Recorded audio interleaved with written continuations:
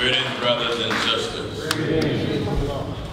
Again, we bear witness there is no God but one. We thank him for being the true sender and teacher of holy prophets and of holy apostles. We thank him for his divine wisdom and his perfect understanding of all things. We thank him for the way of holiness that's clearly outlined in the scriptures for our learning. If you want to know what God wants you to do, you have to go to the book of scriptures. And one thing about God's word, it'll lead you the right direction all the time. God have opened up our understanding that we might understand the scriptures, and that's what have us preaching so hard and so firm. And I'm grateful how God is opening up the understanding and the hearts and the minds of the people from far and near. We're glad for you that are here. And so far, as I said, 10 went down in the name of Jesus Christ. We've made plans to baptize all those who want to be baptized today. I believe that was scheduled for 5:30 this evening. So I'm glad that problem was rectified. So all the others who want to be baptized, they get a chance to baptize them today. This is worth driving for miles to get. Can't drive too long, and you can't come too far, because hell is longer than any time you drive. I travel around the world, and I don't travel to sightsee because I see the same sights, buildings and devils. I see buildings of every form of architect, and I see sinners of every race under the sun. And one thing I know that every race got in common: either you're going to be right with God or wrong with God. And one thing about God, he have no respect of person. Had a beautiful meeting last night. Covered a lot of territory. And when I think how people came from far, one brother was giving me a testimony how he was raised Muslim, I believe in Iraq. He said the Holy Ghost led him to us. Right. He said he didn't even know we exist. He said, I was raised Muslim all my life. He said, but I want to know the truth about this Jesus of Nazareth. He said the Holy Ghost led him to us, and when he saw us for the first time, we answered every question over the telecast that he ever had about Jesus. And he went down in water in the name of the Lord Jesus. The world, through religion, have tricked, deceived, lied to millions. And that's one of the greatest forms of trickery the devil has. Religion.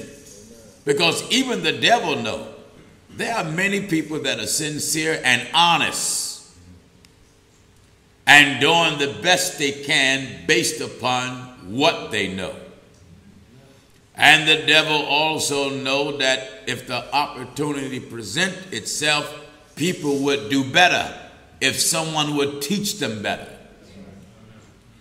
But religion has been set up by men. And whenever men set up religion, it's been designed to do one thing: make that man rich. Think of it. All this sin in the world, how is it that every preacher you meet have the same message? God got a miracle with your name on it.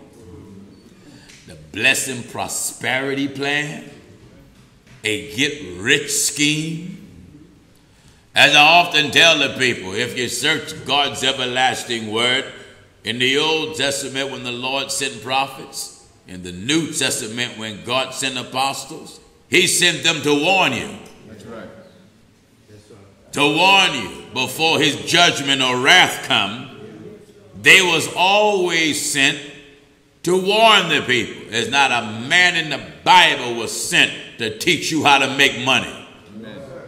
You want to know how to make money? Go to college.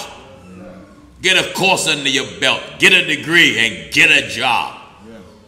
But when you come to church, give me the 5th chapter of the book of Ecclesiastes. Let me take my time and work on you a little bit here. All right, follow me in your Bible. In the book of Ecclesiastes, chapter 5, and we'll start reading at verse 1. All right. Keep thy foot. Listen at Brother Solomon, son of David. Bible says, keep your foot when? When thou goest to the house of God. And what should we do? And be more ready to be hear. More ready to hear. Than to give the sacrifice of fools. For they consider not that they do. The only thing that have made a false prophet so easily successful, because he know the people he's preaching to don't know the Bible. Let me make an example. The reason why many policemen can violate your human rights and your civil rights is because many in society is ignorant of the rights that they actually have. But if you knew law, then the police could not get away with doing certain things to you. It's the same way with the book of Scripture. If you are properly taught God's everlasting word, then the preachers could not get away with the lies they've been telling you. Amen. Because now knowledge always empower those who don't know.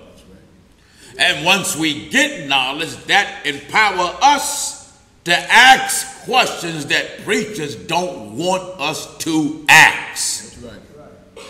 Like when these men been teaching for years that there's a Trinity. And here the word Trinity don't even exist in the Bible. Amen. Anything that God wants you to know about him, he told you. That's right. God wants you to know how many gods it is. He told you he was one. Oh, yeah. It is written, "Hear, O Israel, the Lord our God was one." The Hebrew Israelites writing me from all around the world trying to convince me God is black. I don't care what color God is. As long as I obey him. That's it. But I asked the Hebrew Israelite, if he is black, just give me Bible. Where Jesus said he's a black man. Or rather, God the everlasting Father is black. And then you got other groups writing me trying to convince me that he's white. If he is white, that don't make the white man right. If he's black, that don't make me right. So what's going to make me right? Living by what he taught. That's it. I don't care if you're so black, all I see is your eyes like a little mouse. If you're so white, you blend in with the walls. Camouflage. That's right. Or it's that God, when the smoke clear, you got a law you got to obey. And the law you got to obey says, keep thy foot. Keep your foot. When thou goest to the house of God. And when you come to God's house, what should be the most important thing? Be more ready to hear. No, be more ready to sing. Be more ready to hear. Be more ready to dance. Be more ready to hear. Be more ready to have a blessing plan and give your money. Be more ready to hear. The most important part of church is the message. That's right. Are you getting what I'm telling you? Amen. You're not having church unless the word of God is being preached. Amen. If the word of God is not being preached, you ain't having church.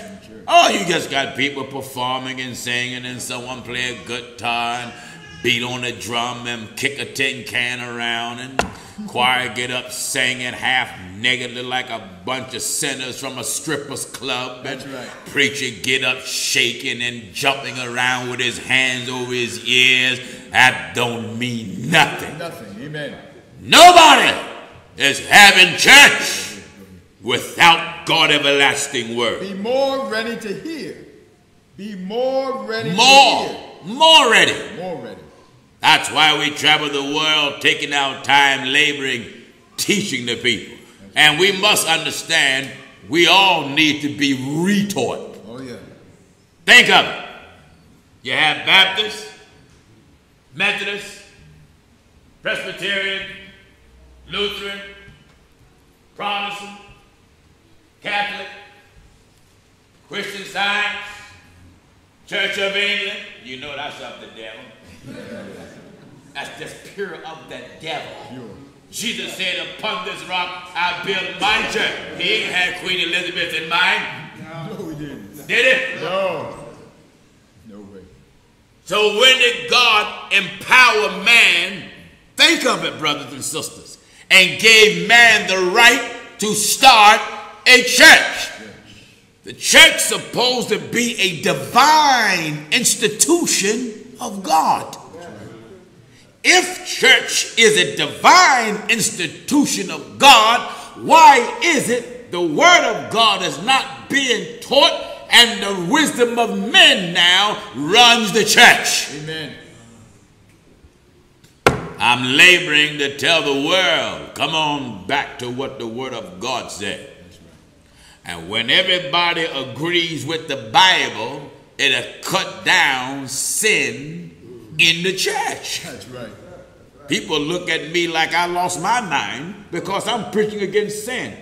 Something is wrong with that picture. Yeah. I'm preaching against sin. And they say he's mean. One woman wrote me and she said, I don't care what you preach against. I'm going to live like the devil all I want. Go ahead. Hell going to do a quicker job of converting you than I can. That's right. You know, I don't care how heavy a man's voice is. And if his voice is heavier than mine, but if he's at the stove and that grease from that chicken hit his hand, I don't care how heavy his voice elevates. Oh, yeah. Yeah. Amen. Amen. If I'm near the stove and my wife is cooking and that grease hit me, you don't hear me saying, oh. I don't do that. That grease hit my hand. Ow! Oh my. Yeah, my voice elevates. Why? Conversion took place. That's right. Do you get what I'm telling you? That's right. Doesn't matter how stubborn, how arrogant, how self-righteous, how much money you have, how much money you don't have. A lot of churches glory because they got a church full of celebrities. There's nobody more popular than God. Amen. Celebrities, so-called celebrities, come in First Church all around the world. And I tell them, because they're used to, people acknowledging them and getting a special seat. And I remember I had some NBA players, basketball players came to the headquarters in Philadelphia. They towering up, and I told them, thank you for being here, and I went on to preach the word.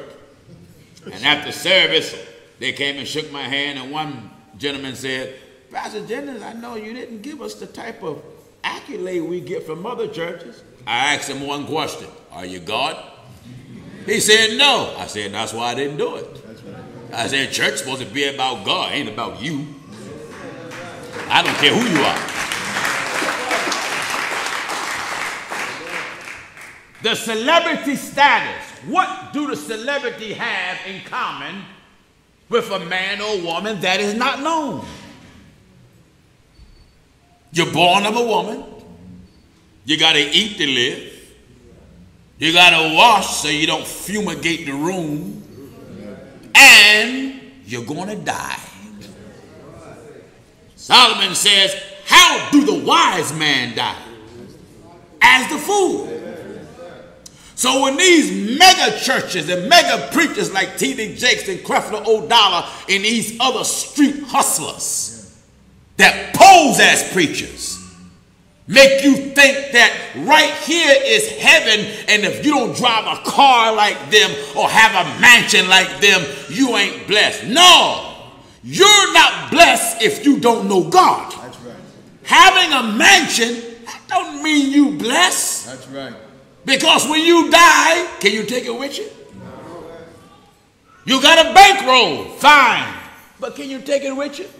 Listen, I don't care if your bathroom is big as this auditorium, and your tub as big as this stage, and you float like a leaf in a river. If your toilet seat is high as the balcony, and your legs dangle, and when they come and they look up, are you done yet?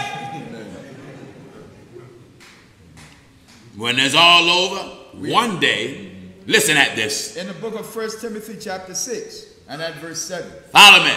For we brought nothing into this world. I want to pound this in the minds of the people. That's right. You came here without anything. Nothing. This is the teaching of God. For we brought nothing into this world. We brought nothing into this world. And it is certain. Listen here. It is certain. It's certain. We can carry nothing out.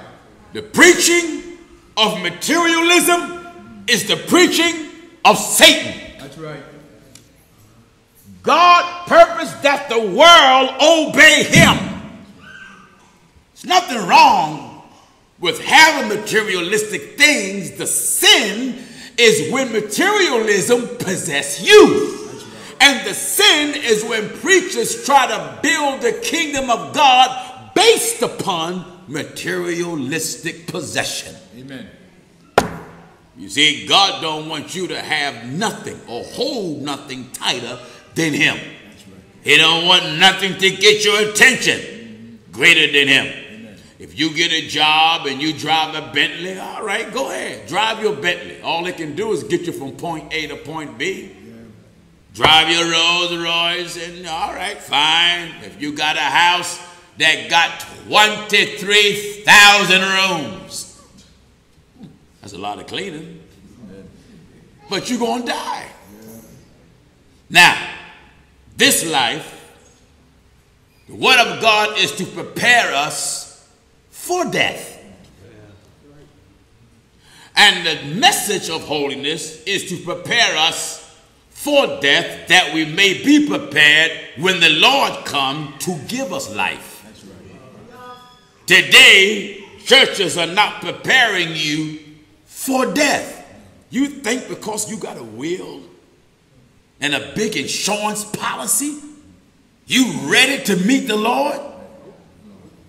Your mind, soul, body, and spirit belongs to God.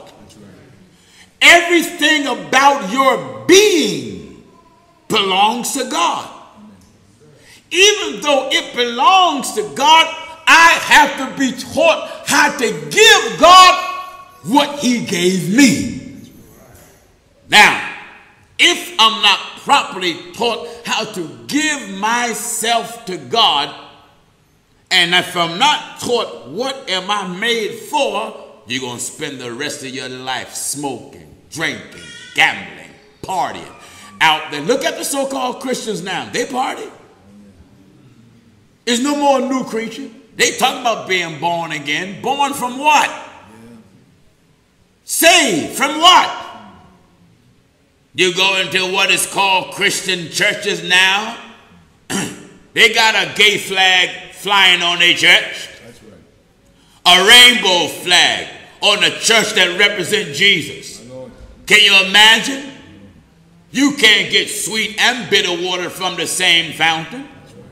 And I know homosexuality is like free choice here. Amen. In Great Britain. My Lord. Free choice.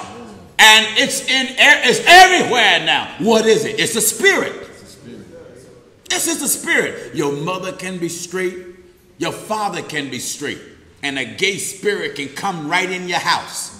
The father can be straight, the mother can be straight, and both of them baptized in the name of Jesus Christ, have the Holy Ghost speaking in tongues, but a spirit can come right in your house. That's right. That's right. Are you getting what I'm telling you? That's right. Listen. Keep thy foot. Keep your foot. Give chapter and verse. Back in Ecclesiastes chapter 5 and verse 1. What is it? Keep thy foot when thou goest to the house of God. Now, when you come to God's house, what you mean keep your foot? God wants you to pay attention. Pay attention to the word of God more than you do anything else that go on in church. That's right. Don't look at nobody. What you mean don't look at nobody? Don't pay attention to what they got on, how they respond to the word. If the word of God beat them out of their clothing, let their clothes fall off and you just get ready for yours also. Because the word of God is going to clean you up. God knows. Amen. Keep your foot. When thou goest to the house of God. And be more ready to hear. Be more ready to do what? Be more ready to hear. Then to give the sacrifice of food. Why, son? For they consider not that they do evil. What else did the preacher advise us to do? Be not rash with thy mouth. Nor. And let not thine heart be hasty to utter anything before God. You better be careful what come out of your mouth. Be careful what come out of your mouth. You know, some folks say, I never do this and I never do that. God can make you do. Amen. I meet thousands of people in my travel that I have met folks that said they never thought they'd be in church. Yeah. Pastor Jennings, I never thought. I've met a lot of men. And that's one thing that shocks a lot of people because they see a lot of men in First Church. Most churches don't have a lot of men. A lot of men may cater to Islam. A lot of men don't come to church because even they know church don't offer them nothing. Right. They just as much as a devil in church as they is out in the street. Right. But when you come to holiness, holiness demands discipline. Right. Holiness work on that man and take the stubbornness out of him and the rebelliousness out of him and teach him how to humble himself before the mighty hands of God. What is it? Be not rash with thy mouth. Don't be rash with your mouth. And let not thine heart be hasty to utter anything before God. Please, be slow to speak. Some folks say, I never serve the Lord. Don't talk too quick. I'm saying, you'll never make me go to church. God can make you do anything. That's right. I'll never pray. Keep living. I keep living. Brother, when God can bring something in your life, you'll be praying, snotting, and crying. That's right. Laying on your face like King David, boo-hooing. Amen. What is it? Wherefore, my beloved brethren, now in St. James chapter 1 and at verse 19. Wherefore, my beloved brothers, let every man be swift to hear and slow to speak. Did you hear that? Amen. Swift to hear. Hear, but slow to speak. Because Jesus said, by thine words we are justified, and by thine words we shall be condemned. So I don't want nothing to come out of my mouth that God gonna have a problem with. That's right. That's why we encourage people, moreover, never approach the Bible with your personal feelings and your personal views. Don't do that, because God is not going to agree with us. No. God don't have to agree with us. He's God. But we have to agree with him. That's why you find churches that set up by men, they're afraid to hurt your feelings. I mean, why? Because they don't want, if they hurt your feelings, they feel as though they hurt your wallet. And they want your money so bad until they don't preach against no wrong. That's why every sermon they have, you know, people's like, it's so nice in here. No sin is preached against, no fornication, no remarriage and divorce, no adultery, no lying, nothing is preached against. You go to churches, they just say, let everyone say amen. Hold the neighbor next to you and say, neighbor, the Lord love you. Look to your left at the neighbor there and say, neighbor, the Lord love you. And the preacher get up and tell you, well, I feel so happy today. And it's so wonderful when I think of the love of Jesus. And he don't preach Bible. No. He preach songs. When I think of the goodness of Jesus and all he done for me, all my soul. Then he go to another song. Amazing grace, how sweet the sound that saved a wretch like me. He go from song to song. People write me, say, Pastor Jennings, you always condemn things. I don't condemn nothing. The Bible condemns things. The Bible is against sin, is it not? Do we got sin in us? We don't want our sin spoken against, do we? If you tell the truth, you don't want nobody to bother your sin. I have never seen a burglar who wants to be arrested. When a burglar is picking the lock, he don't tell the police, hurry up, if you're going to catch me, hurry up. He don't do that. When a man break out of prison, when that spotlight go, his objective is hide from the light. And if the light hit him, he runs somewhere else. That's the way folks are about the word of God. Isaiah chapter 30 and at verse 10. Glory to God. Listen at this. Which say to the seers, see not. The Bible going to teach us the way people feel and how they think. Give chapter and verse again so you can follow me in the Bible. Isaiah chapter 30 and we're at verse 10. All right. Which say to the seers, see not. This is what people say to the seers, meaning the one that got the oversight, the one who's supposed to be pastoring them, leading them. This is the way they feel. Which say to the seers, see not. Don't go see our wrong. And to the prophets. And this is what they say to the prophets. Prophesy not unto us right things. Amen. Isn't that something to say? Amen. This is the way folks feel about the preacher. That's right. Don't you tell us what's right? Speak unto us smooth things. Smooth. What do the people want? Smooth things. That's what the preachers are preaching. Some years ago, I was here in the UK and I was watching the news. And they opened up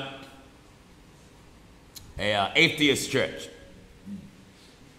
And I was watching the dedication service of that church. Church was bigger than this. In fact, it was an abandoned Catholic church that they all came together and bought. Packed with people. And the chief speaker, he said, it's a wonderful day to be among so many unbelievers. He said it's a good feeling to know there is no supreme power over us. Well, if that's what you want to believe, fine. But the Lord have a way of making you accept reality. The Bible said the fool have said in his heart, there is no God. Because you don't believe that God exists, that don't take away his existence. You may not believe that if you get on the expressway and just stand there, you're going to get killed. If you don't believe it, go ahead. When that truck hits you and drag you, and then that car run over you, and then that motorcycle hits you, and then that other car hits you, and when your body becomes dismembered, you a dead believer. That's right. You get what I'm telling you? That's right. You's a dead believer. Amen. Listen at this. Which say to the seers, see not. You see, the spirit of the people, the way they feel today is the same way they felt yesterday. Right. Years ago. They don't want a man of God to tell them what's right. And whenever a man of God speak out against the wickedness of the world, right then they say he's mean, he's evil. And one of the greatest statements they said, he don't have the love of Christ. Because they believe Christ from this Hollywood version. If you take note, the way Hollywood paint Jesus, he always timid. He always timid and talk like a sissy. That's right. And that's the Hollywood version of Jesus. That's right. He's always timid. Go away, my child. And he always standing like this. You know? Have you ever noticed every picture that's supposed to be Jesus? Go away, my child. Sin no more. Yes, come out of him. Even when he's supposed to cast out the devil, hush your mouth. Come out of him. Satan, I rebuke you. Am I right, I say? Glory to God. That's the Hollywood Jesus. But the Jesus in the Bible, if he was walking around here today, he would be labeled as militant. Oh, yeah. He was turning over tables. Let me show you how militant he was. Give me Matthew chapter 23. Let me show you how militant this Jesus was. Matthew chapter 23. Listen at what he called the Pharisees and the Sadducees.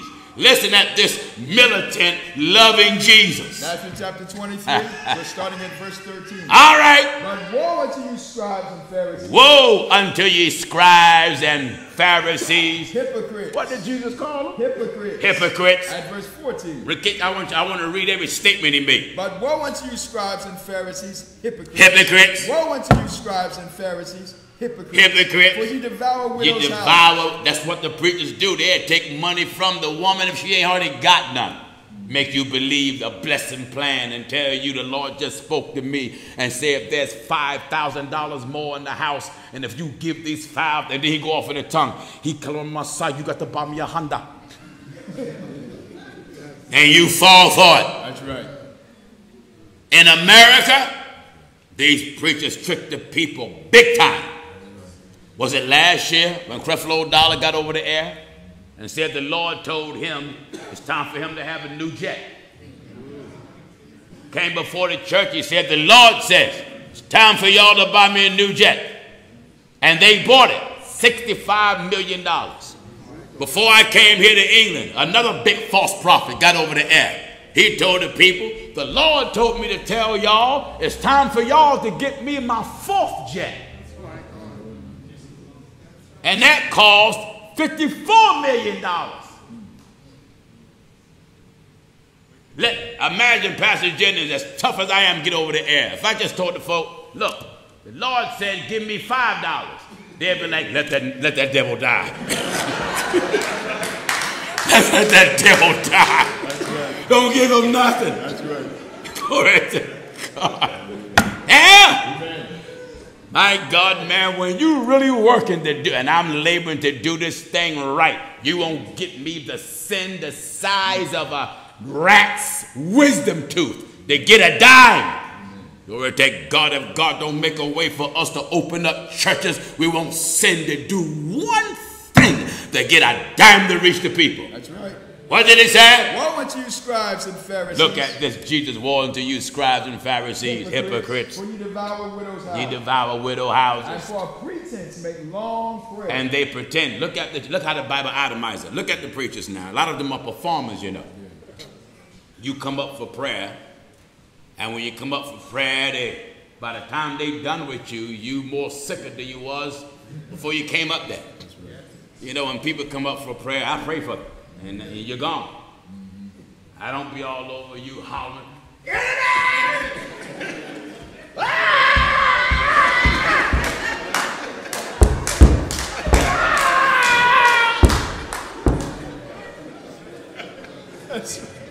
Haven't you seen that in churches? Yes.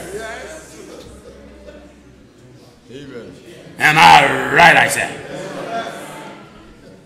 Yeah, I didn't have no headache. I didn't have no bad shoulders. My neck was fine. And now you done shook me around so bad, I need a chiropractor and a neck brace. That's right.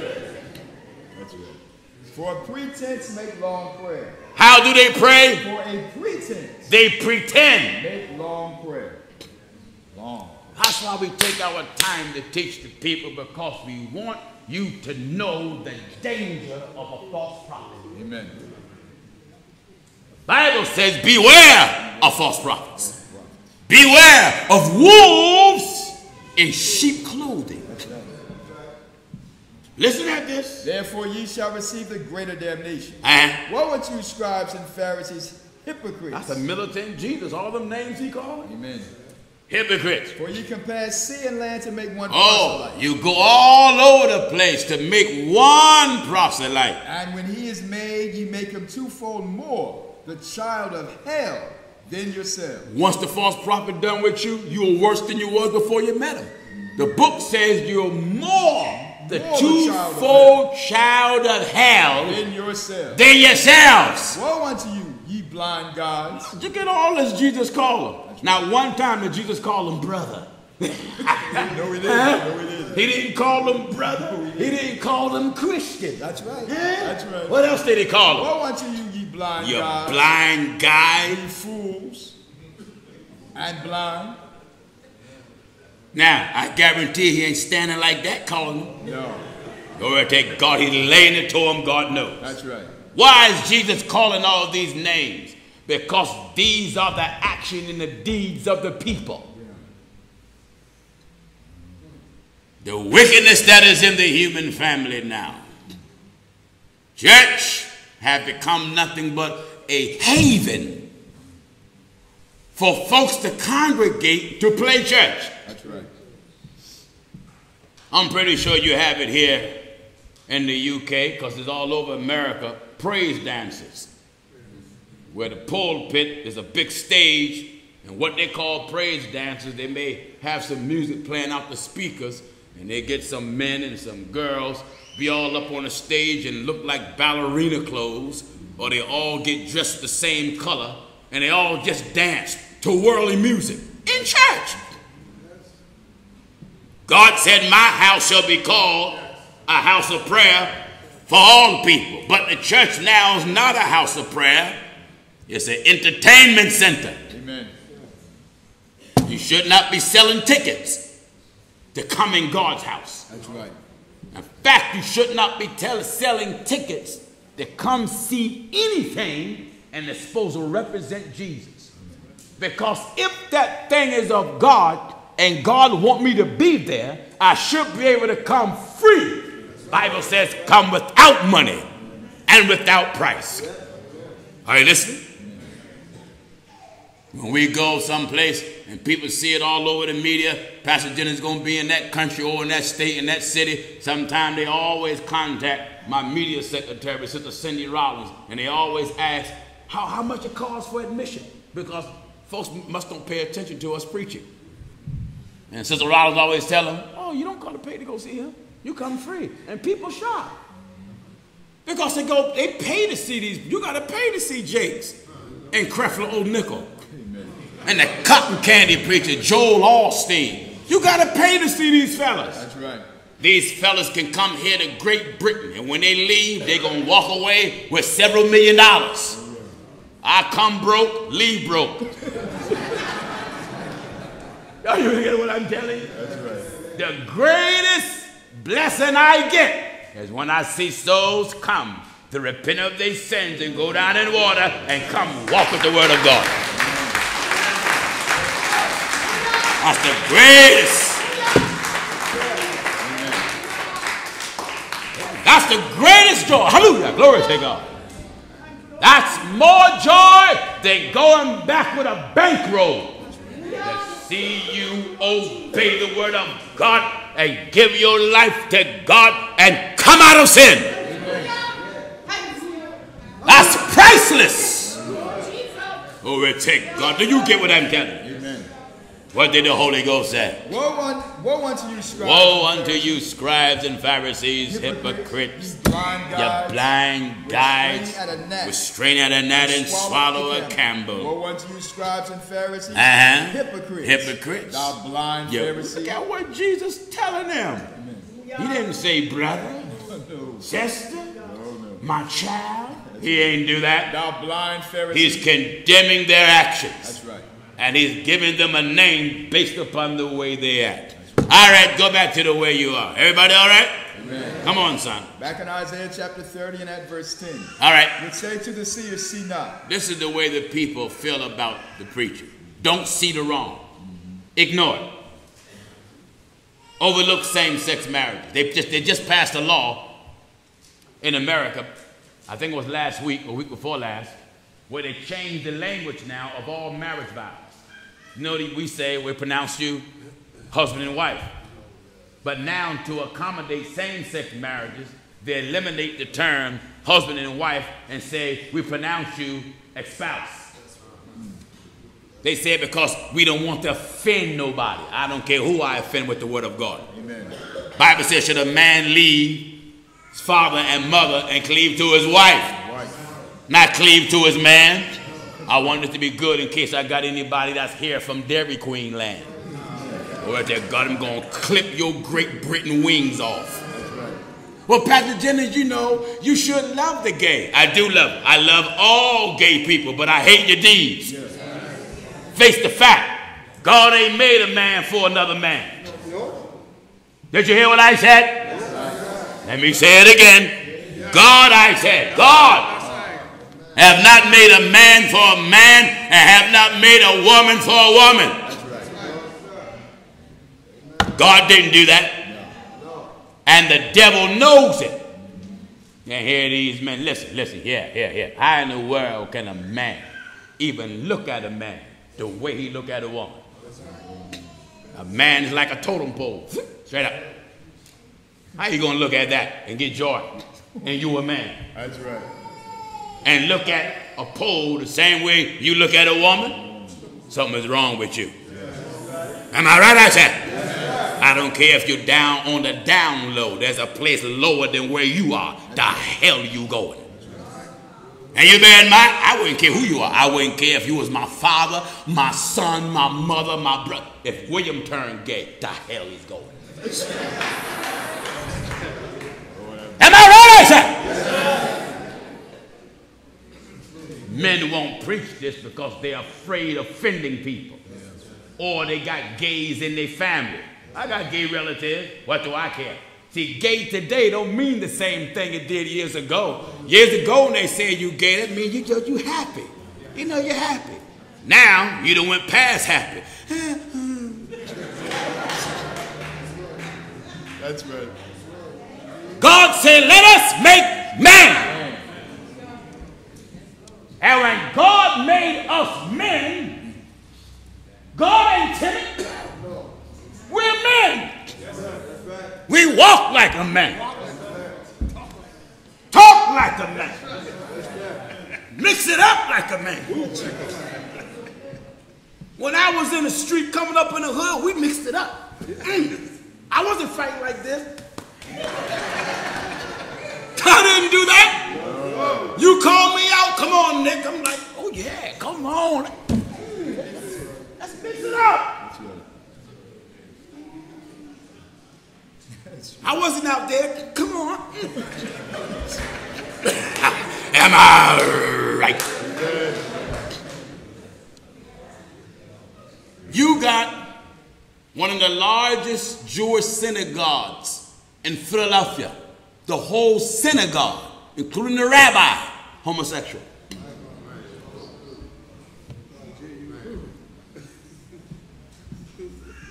Even in Islamic countries now, homosexuals.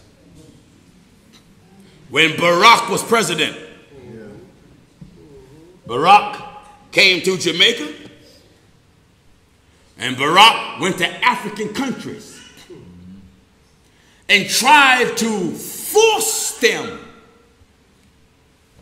to change their law books and condone same-sex marriages. And Barack went to Jamaica a week before I did. I ended up there the next week. And I did a broadcast. And I was laying the Jamaican government out, encouraging them, don't you bow to Barack. Barack was so persistent with this agenda, he threatened Africa and Jamaica and the Caribbean, all countries who would not accept same-sex agenda. He threatened to not allow their goods. He put sanctions against them. Can you imagine that you will put sanctions against a country because you want two men to get married? But Jamaica didn't bow. I told the prime minister, I told her over the air, don't you give in.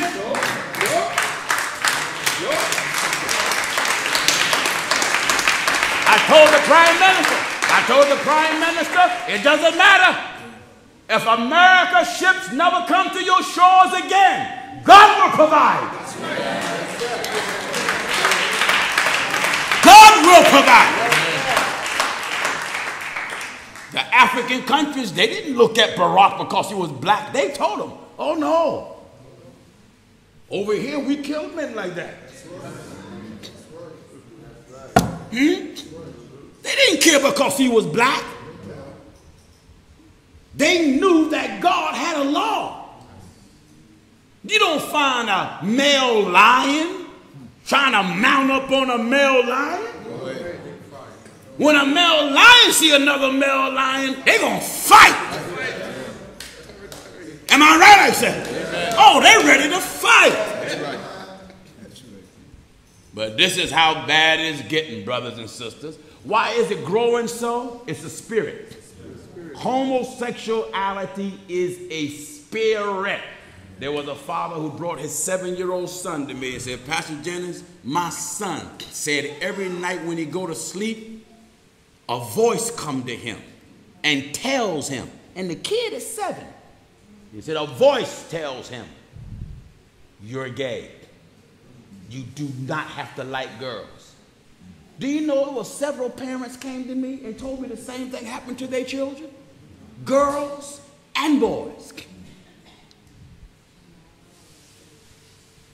You can be straight, but the spirit of the devil change your mind, change your heart. That's why I got to pound on it so. That's right. Yes. I have to do it. Yes. Glory to God. What did he say? Which say to the seers, see not. Which say to the seers, See not. and they want me to overlook it. I ain't overlooking nothing. You won't see no rainbow flag on First Church. No way. My God, man, if I ride up to it and burn it down. That's right. Huh? Like the old Frankenstein movies where they got the torches. I'd be outside with a torch. Set it on fire! Burn it down. That's right. Come on. Which say to the seers, see not. See not. And to the prophets, prophesy not unto us right Don't things. tell us what's right. Speak unto us smooth things. Prophesy deceits. Got something to tell somebody. Wait a minute. You want us to prophesy what? Prophesy deceits. What do they want the preacher to do? Get you out of the way. Get out of God's way. Get out of God's will. Get out of God's purpose. And Turn aside out of the path. get out the path. People have offered me money if I would stop preaching against sin. A preacher offered me his whole organization if I just would condone divorce and remarry. I told him no. We turned down $7 million and some change last year. That's right. There was an organization who wanted to rent, the Lord bless us, as you know, with that new campus in Philadelphia. And there was an organization who wanted to rent one of our schools in the gymnasium. And they offered us over $100,000 a month. Over $100,000 a month with a 7-year contract. But I have a letter written up. To whom it may concern anyone who desires to rent our church facilities, our belief is holiness. And whoever rent these facilities must abide by the following. 1, you cannot have no Christmas parties. 2, no Christmas decorations. 3, no Christmas plays. 4, no Halloween celebrations of any kind. 5, no rainbow flags. 6, no homosexual celebrations. 7, you can't have no parties on these facilities. When they read that, they said, well, we respect your belief, but we'll move on and find something else. So the Catholics contacted me and said, Pastor Jennings, we heard that you was offered over $7 million, for a 7-year contract. And the man said to me, you mean to tell me you passed up over $7 million over a belief? Yes. I said, that's right. That's right. He said, man, I got new respect for you because, he said to me, I ain't passing up no money. He told me, he said, I ain't passing up no money. Money should not dictate your faith. That's right. Either you for God or you're not. When you really for God, you can walk away from billions and it won't faze you. Amen. Because there's nothing in the universe more richer or more precious than your Lord. Do you understand this? What did he say? Get you out of the way. Get out of the way. Turn aside out of the path. What? Cause the Holy One of Israel to cease from before This us. is what the people want. They even want the preacher to please get out of the way, get out the path. Cause the Holy One of Israel Don't even, I want you to teach so that God is not in front of to us. cease from before us. Don't keep God in front of us. That's right. Don't keep the word of God in front of us. That's right. Give us your own opinion. Give us your idea. Turn the church into a Christian comedy club. Amen. Everything that the sinner have now, so-called Christians have, Christian comedy club. Who ever heard of such ignorance? Christian roller derby. They got in Philadelphia a Christian striptease club. You might as well just pack a bag and just go on to hell and get it over with. A Christian striptease club, the only one goes there are Christians, and the strippers are Christian women. That's the devil out of hell. Huh? Christian music playing. This little light of mine, and she's stripping it to it. I'm gonna let it shine. Glory to God. That's the devil out of hell. This little light of mine. You gonna let it shine, huh? Oh yeah, all right. That's the devil. So when I came up, my parents used to tell me that the church is the light to the world. Have you used to hear that? Now it's totally opposite. The world is a light to church. Because if you notice, every time sinners introduce something, church mimic it, church imitate it. When the sinner came out with rap videos,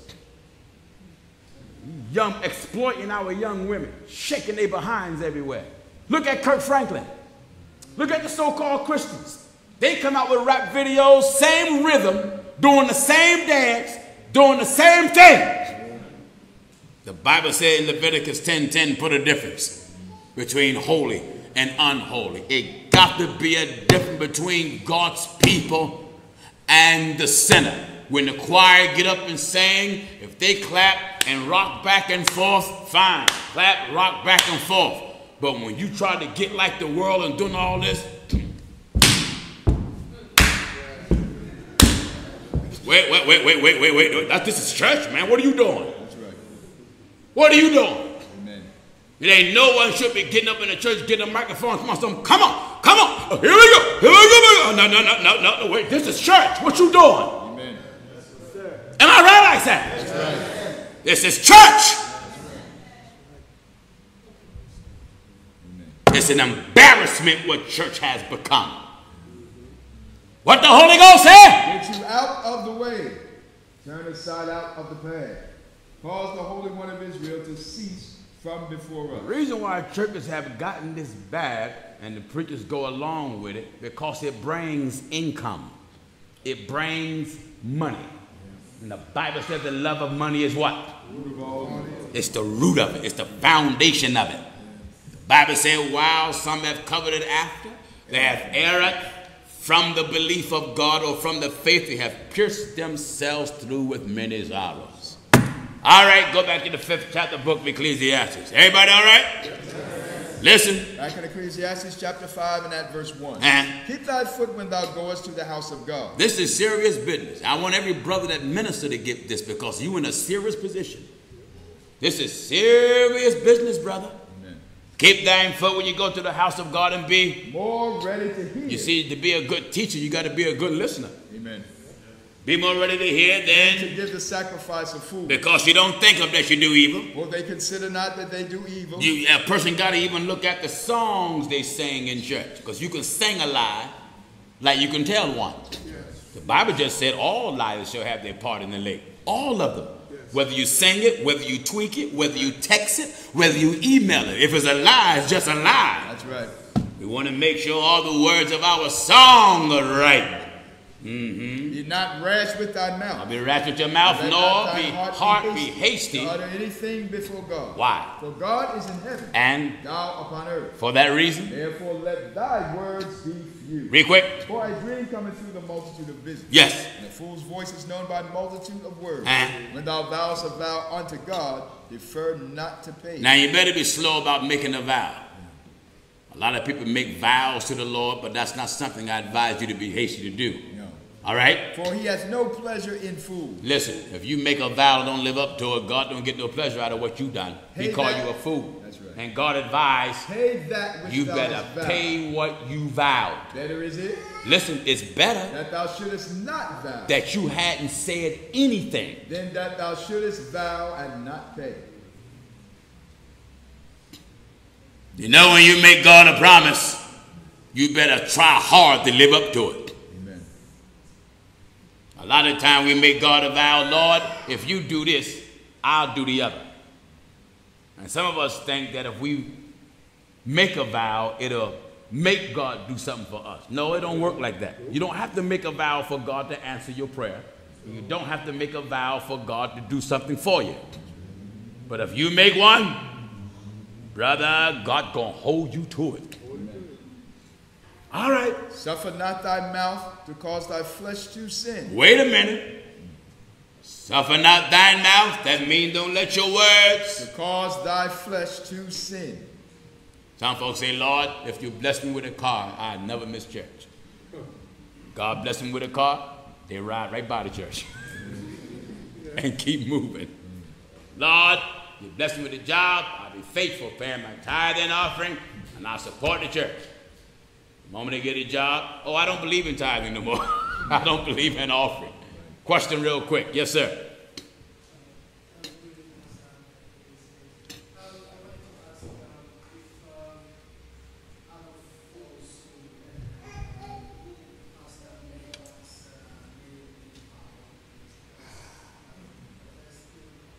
If the pastor make you make a vow?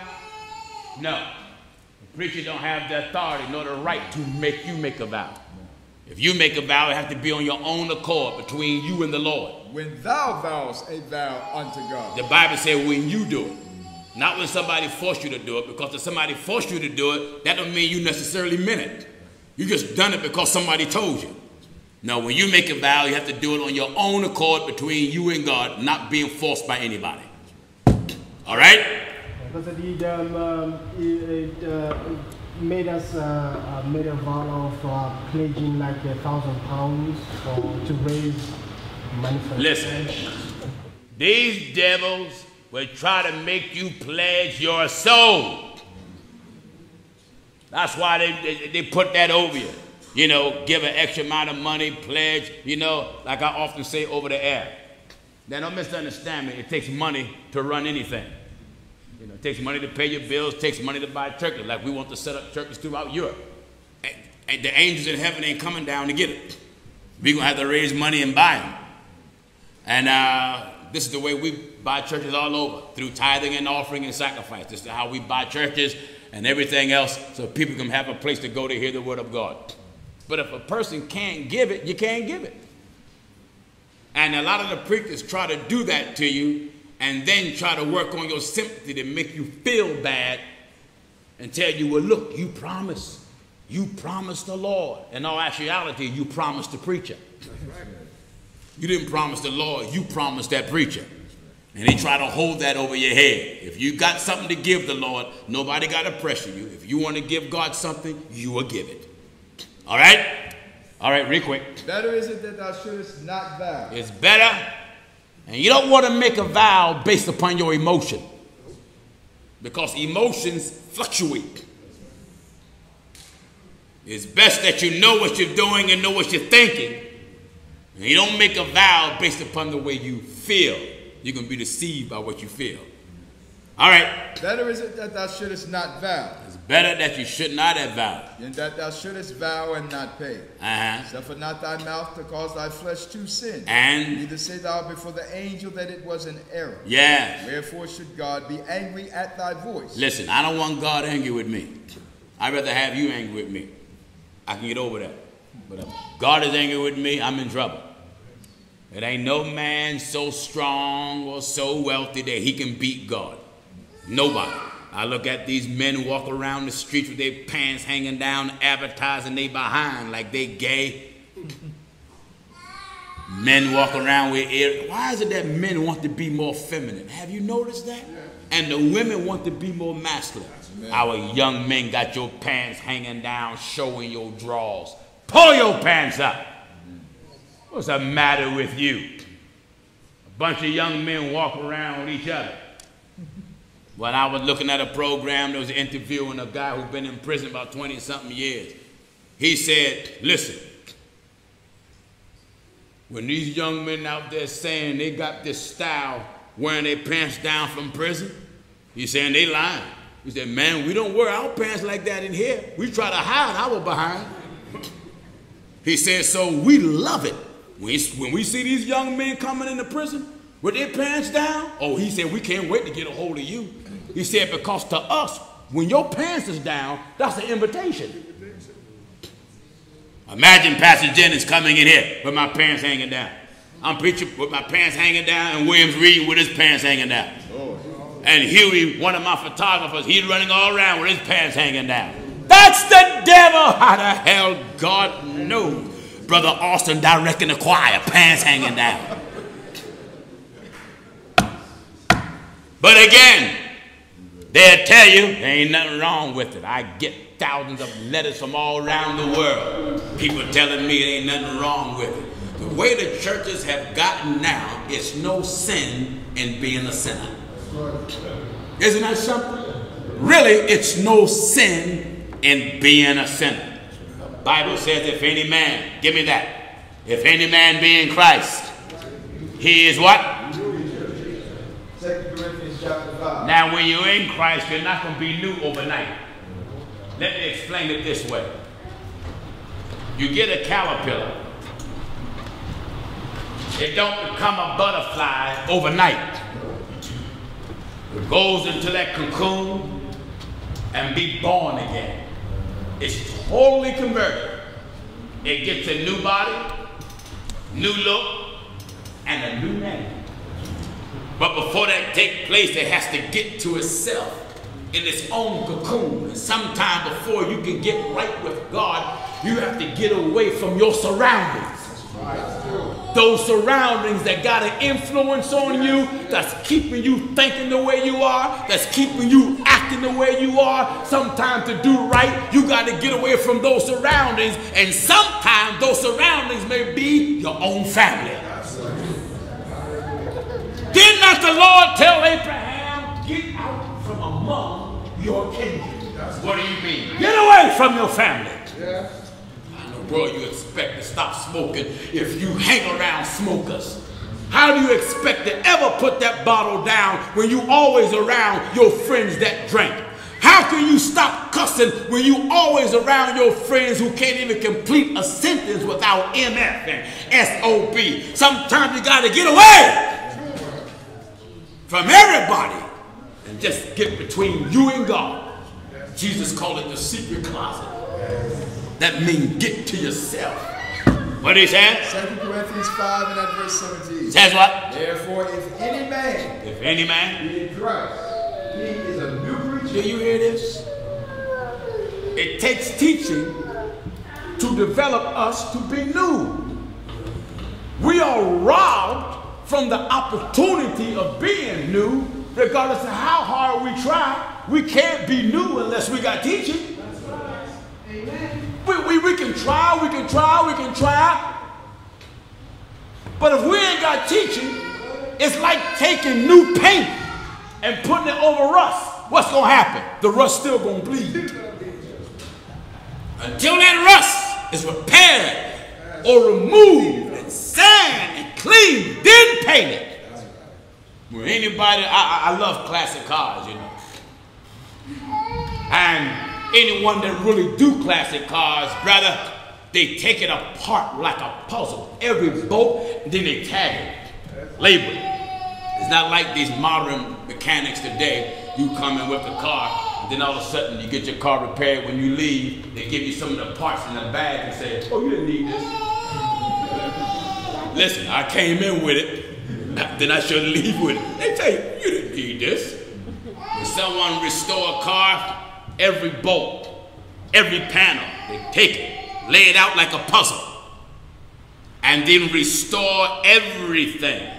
The old car is real chrome. In other words, if I hit you, and if God don't spare your life, you're dead. You can't recycle that stuff. take a nice 1937 Packer and hit a 2018 Jaguar, my Packer gonna stand. Your Jaguar gonna meow because I'm gonna blast it to pieces. So God, through the scriptures, takes us apart, piece by piece, section by section, and then slowly but surely push it back together. That's what restoration is. It don't happen overnight. It's a gradual, slow process. But in many of these churches, you don't even get the chance. You don't even get the opportunity. Real quick. Therefore, if any man be in Christ, he is a new creature. All right, young man, what's on your mind? You got your hand up. What's your question? In school, they tell us that how... Come on up here, son, so I can hear you. Come on up here. Come on. Come on, young man. God bless your heart. Come on up here so I can hear what you got to say. What's on your mind, son?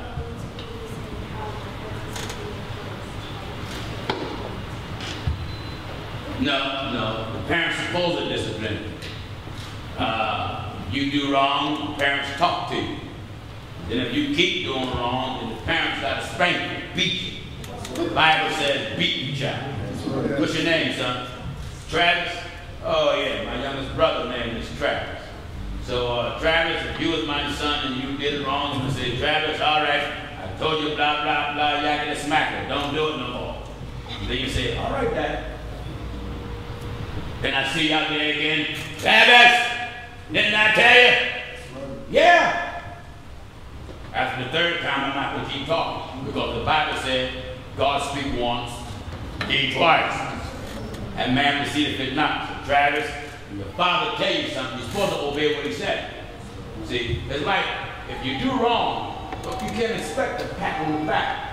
It's like when you go to school and get bad grades, you get all E's, and those E's ain't for excellence. And you get F, and it ain't for fine either. Then your father will want to know, what are you doing in school? What are you doing? You can't say, well, I don't know. I'm not doing nothing. That's the problem. So then he's going to lay you out, son. And he's going to put that bell on to you, and you're going to be looking like people in church, jumping and shouting. That don't mean he don't love you, because the Lord chastises us. I'm a grown man, and God chastised me. Listen, when your father chastises you, it feels better than when the Lord does it. Get it while you can. When you become a grown man, you're going to look back on those days and you're going to value them. That's right. You're going to respect them. Because chastising a child is part of bringing up the child. Are you getting it? And he wants the best out of him. And I want the best out of him. All right, champ? All right.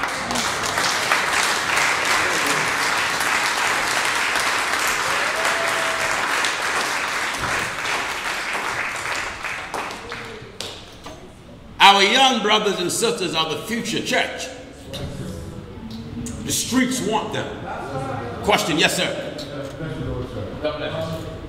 I have never heard of the book of Joshua. I bought a copy of the Holy Scriptures. Yes, sir. And I read the book of Joshua, and it gave a lot of the dates that the King James done. Yes. Now, I noticed that the Maccabees are not in the last book. And I come across a book of Enoch. Now, it talks about Genesis 6 and... I get asked that question all the time. Of God. Yeah. And with the woman. Now, should I read the book of Enoch? I encourage you to stick with what you have. The reason why is this. In God's word, there's no contradiction. 6th chapter of the book of Genesis.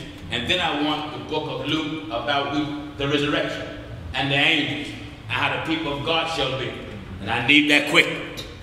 All right, let's get Genesis first. First in Genesis chapter 6, we're at verse 1. All right, let's see our angels making babies, or we're making them. Amen.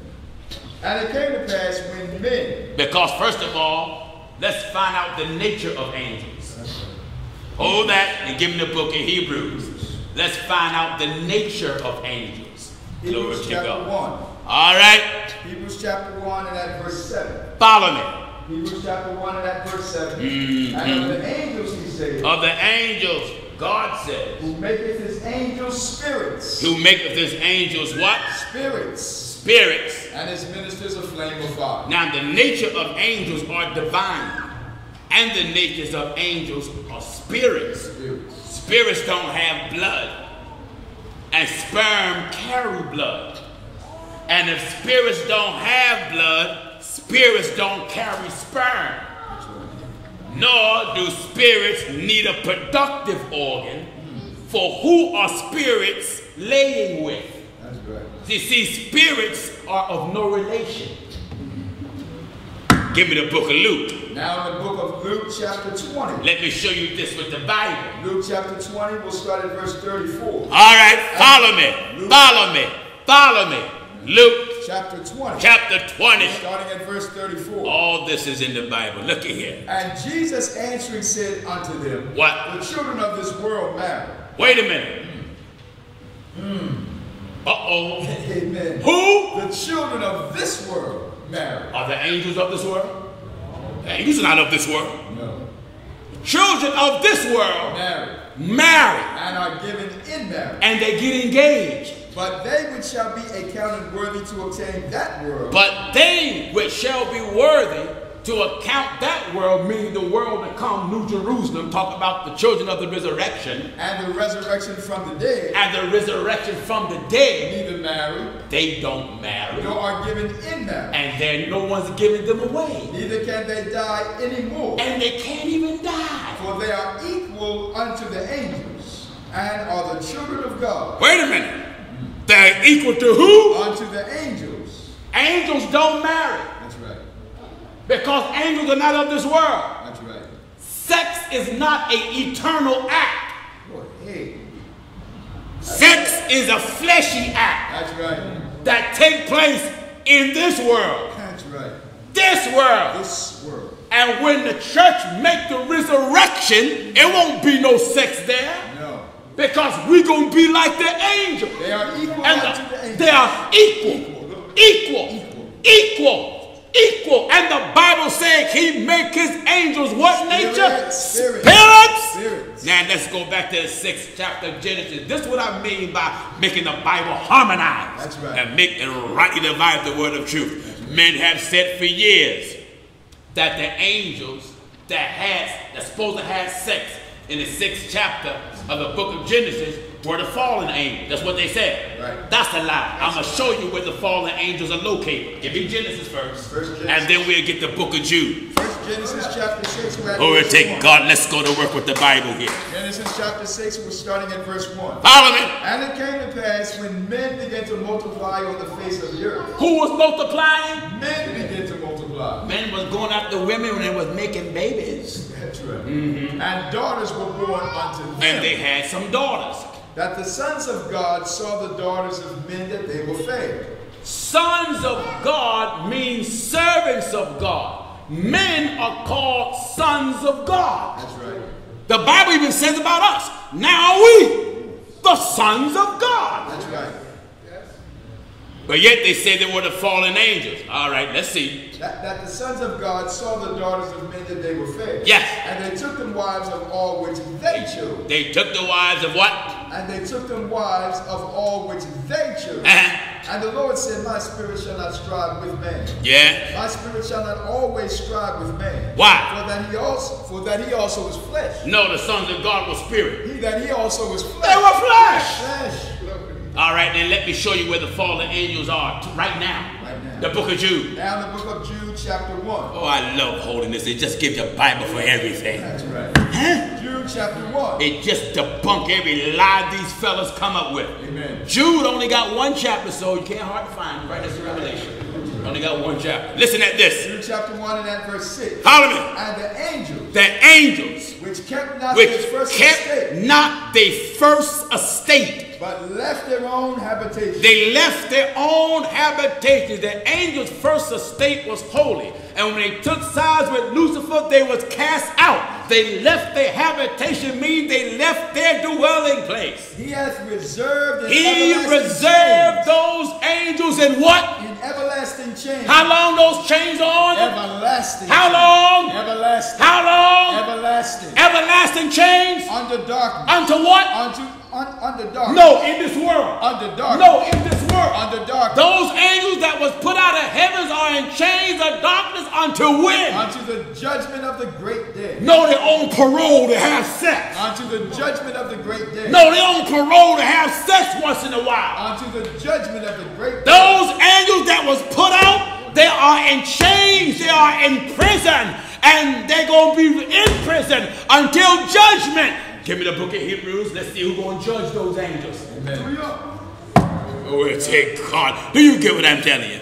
These liars talking about angels had sex. Angels are spirit. Spirit don't have sperm. Spirit is divine. Spirit don't carry blood. That's why they appear and disappear. There ain't no relation. Bible says, and they shall be the children of the resurrection. No marriage.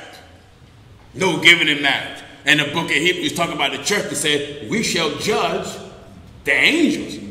We're going to judge those fallen angels. Do ye not know? Listen at this. Now in the book of 1 Corinthians chapter 6. All right, 1 Corinthians chapter 6. And at verse 2. Come on, son. Do ye not know that the saints shall judge the world? The saints shall judge the world. And if the world shall be judged by you. And if the world shall be judged by you. Are ye unworthy to judge the smallest matter? Yes. And verse 3. Verse 3. Know ye not? Know ye not? That we shall judge angels? Do you know what angels is talking about? And they're talking about them that didn't backslide. No. They're talking about them that was put out. That's right. The church. That's right. The church. Going to judge angels. Know ye not that we shall judge angels? We shall judge angels. How much more things that pertain to this life? So no, I don't utilize the book of Eden. I don't utilize it at all. I stick to what the Bible said right here. You see, the Bible is a book that's divinely inspired. And it is harmonized. God ain't sending angels down here to have sex with you. You doing it. Amen. Amen. You doing it and doing plenty of it. Am I right, I said? All right. We thank God for you. We're glad we can help you. We're going to quit. We're going to quit now. We're going to have to quit because we got another session at 6 o'clock. But if there's anybody who want to be baptized in the name of Jesus Christ, along with the ones that stood up last night, stand on your feet. Anyone else?